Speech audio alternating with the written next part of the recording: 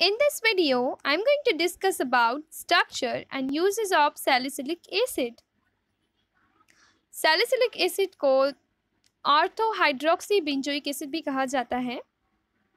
देखिए, अगर इसमें से हाइड्रोक्सिल ग्रुप हटा दिया जाए तो ये बेंजोइक एसिड है। अब इसमें ऑर्थो पोजीशन पे हाइड्रोक्सिल ग्रुप जुड़ा है, इसलिए इसे कहा जाता है ऑर्थोहाइड्रोक्सी benzoic acid. Salicylic acid is a colorless solid. Melting point is 159 degrees Celsius. It is insoluble in cold water but dissolves in hot water, ethanol and ether. It sublimes below its melting point and is steam volatile. It is stronger acid than benzoic acid. ये important point है. It is stronger acid than benzoic acid. Objective में पूछा जा सकता है. Salicylic acid behaves as an acid and a phenol.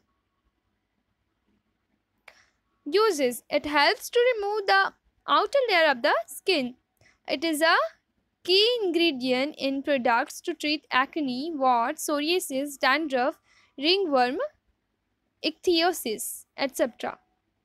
It is also used as a food preservative, bactericidal and antiseptic. It is used to synthesize many drugs like aspirin, acetyl salicylic acid जिसको आप अभी आगे पढ़ने वाले हैं, methyl salicylate liniment में, and chlorine salicylate to treat pain of mouth ulcers. मुंह के छाले ठीक करने वाली दवाइयों में भी सैलिसिलिक एसिड का यूज़ होता है। तो आप देख सकते हैं सैलिसिलिक एसिड का कितना सारा यूज़ है, और इसको आप लैब में भी, वैसे इसको वाइवा में बहुत पूछा जाता है, और सैलिसिलिक एसिड का उपयोग आप लैब में भी करते हैं, और थ्योरी के लिए, ऑब्जेक्टिव के लिए, सबके लिए इंपॉर्टेंट है। कुल मिला के कहा जाए तो सैलिसिलिक एसिड बहुत इंपॉर्टेंट टॉपिक है, इसलिए इसको अच्छे से याद रखिएगा।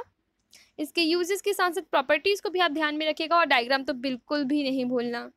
स्ट्रक्चर्स का बहुत इंपॉर्टेंट है। And this is the end of the video, and here is a coat: concentrating on one thing at a time may be the single most important factor in achieving flow. Successful होने के लिए या किसी गोल को achieve करने के लिए आपको फ्लो बनाए रखना ज़रूरी है, एक फ्लो में होना ज़रूरी है।